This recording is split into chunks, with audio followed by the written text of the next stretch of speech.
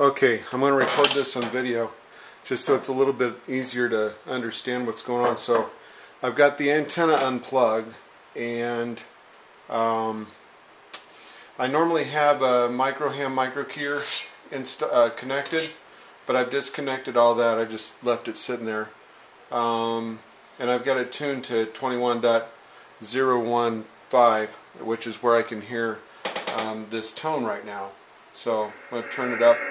So again, the antenna is disconnected right now, and that's what I hear.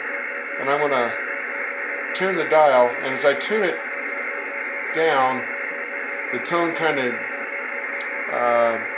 is a slower cadence until I stop, and then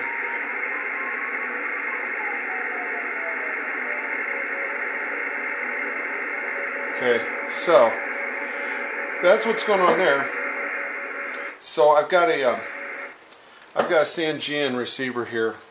I got it tuned to 14200, which is where I can also hear that if I take it close enough to the radio.